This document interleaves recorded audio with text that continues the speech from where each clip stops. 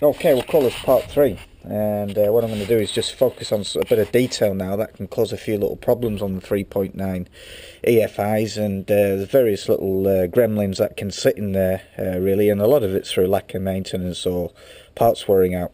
So I'll be using the ECUMATE, and I've got some examples here of a part that I've replaced. I get all my parts from British Parts in the UK. I find them absolutely fantastic for shipping stuff overseas. Very quick service, and you sort of go online, pick what you want, and within 5 days they're here in New Zealand, so I can't sort of fault that. Okay, what I'm going to look at today is the stepper motor, or sometimes called the idle control valve, and this is the little unit here. Basically what this unit does is it has a little plunger on the end, and the plunger moves in and out, and it basically adjusts the idle base idle settings on the unit, and to settle the engine down at around about 750 revs or thereabouts, according to the workshop manual. What can happen over time is these things get all carboned up on these little pins here. They get worn, a bit loose and slack, and just generally wear out and end up causing problems with idle on your engine. What you can do is you can actually unscrew these and take them out. It's quite easy to do. That's where the unit sits, on the back of the plenum chamber. This literally screws into there. What you can do is unscrew the unit completely out and clean it with carburetor cleaner and this, that and the other. Get the pin clean, and screw it back in, and then plug your little box on. It generally does sort the problem out, but it doesn't resolve the issue. If the part's worn, the best way to sort of resolve it is to completely replace it. And like I said on one of the earlier videos, what can happen is you can put a new unit in, and it can cause no end of problems, simply because you've got to reset the unit, and unless you've got an ECUMATE or something like that that can actually go in there and readapt the values for the ECU, it can end up causing you more problems than you started off with, and then you start thinking there's a fault somewhere else, but actually it's a new unit that you put in that's not been reset properly. One of the advantages of the ECUMATE is that it does actually allow you to actually control the unit yourself. So basically what you do is you plug the box of tricks in, and you can adjust the stepper motor to get a really good base idle with it. Now the base idle on my particular Land Rover is working absolutely fine, so what I'm not going to do is adjust it, but what I will do is I will show you how it actually works. I'll flash the Land Rover up and focus into detail on the actual readings on the ECUMATE, and then on top of that I'll actually stop my engine and then plug in the unit, this old unit, and you can see how the piston moves in and out, and how it actually works. Again, when you're buying these parts, you can buy some of them that are quite cheap. And I replaced mine with a genuine Land Rover part, and there is a difference in the quality with it, and that's not to say some of the cheaper ones don't work, but the way I look at it is this has been on the vehicle for over 100,000 Ks, and it's finally give up the ghost, so it hasn't done bad really. Okay, well what we'll do is we'll just run through the startup procedure again. So on with the key, bang, get your ECU live, and then what we'll do is I'll zoom in a little bit closer now, because it wasn't too clever when I did the last one, so you can see a bit more detail.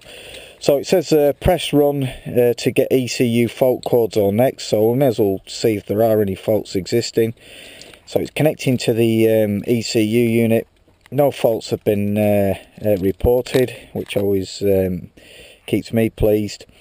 So the next step, what I'm going to do then is I'll just stop that, and I do want to clear the faults, no. And this is giving you some of the readings that I talked about before, which you couldn't quite clearly see. Water temperature 36, fuel 24, your pot and your RPM at 0, which evidently the car's not running. But what we're going to do at the moment, we're going to focus on the stepper motor. So we may as well jump into that and have a look at it. So it's saying there, stepper motor status position. And what you can do with this unit is you can actually fiddle with the values of it. So I can extend it and retract it, and that can adjust your revs. But what I'm going to do at the moment is I'm just going to start the car, the Land Rover, and then you can see this actually works. So I'll just start the car. And there you go. So what happens is you can see the value being read here. And again, it says in the actual manual, which I've referred to, and the manual is a really good manual, that if the unit general base value of the manual is about 109, you can see mine running at 114. It does vary from car to car, and this value does change. I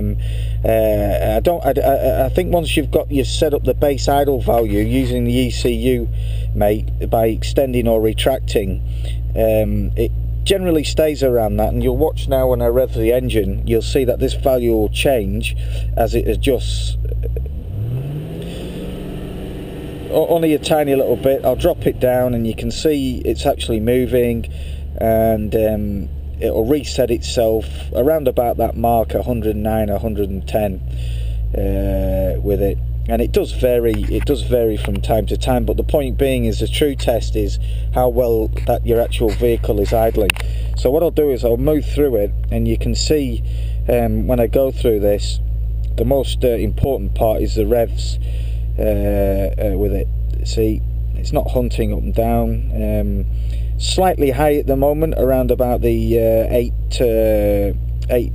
just over 800, but that's because the engine's stone cold.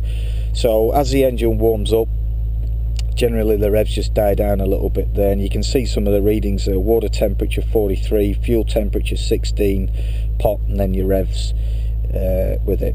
So what I'll do now is I'll just tap out of this and go into showing you how it actually adjusts the stepper motor. I'll talk through it actually, and the reason for that is that I've got my vehicle running so well at the moment in terms of the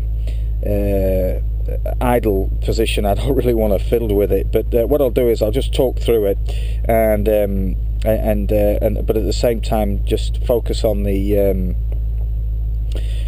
actual ECUMATE with it, and I'll give you some ideas. So okay, it's probably a better way of doing it actually. So there's a stepper motor status at the moment, and there's a stepper motor that fits into the back of your plenum chamber. And what this little unit allows you to do, by either selecting retract or extend and using the red button, it allows you to move this piston in and out. And what that does is that allows you to vary the engine idle revs until you get them down at a comfortable position, and steady your idle down.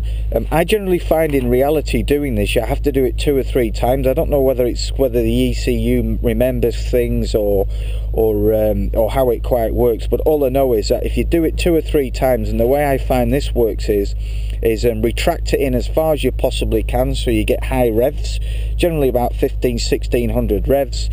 Leave it, let it drop down. The ECU then tries to adjust the plunger itself, and it generally ends up setting at 1000 revs or slightly high tick over. So what I do is I retract it a little bit, and then sometimes by doing that you end up with it hunting, so I extend it again and keep fiddling with it until you end up with a nice steady tick over, and that's what we've got at the moment. And again, this is now, as the engine's warming up, you can see that figure's changing slightly now, 139, and that's just indicating really what the relative position of this plunger is, as how this machine sees it. The ECU manual that you get here gives you a great example of how it works, and explains what the values mean, and also explain how those values tie in with the ECU, your 14 CUX ECU. So anyway, I'm not going to rabble on too much, but that's just a, if you will, like a bite-sized chunk on how this works, how the ECUMATE runs into it and reads it, and how you can use the ECUMATE to adjust this and look at the values of it. So I'll sign out from that, and then what I'll do is I'll cover another topic off shortly.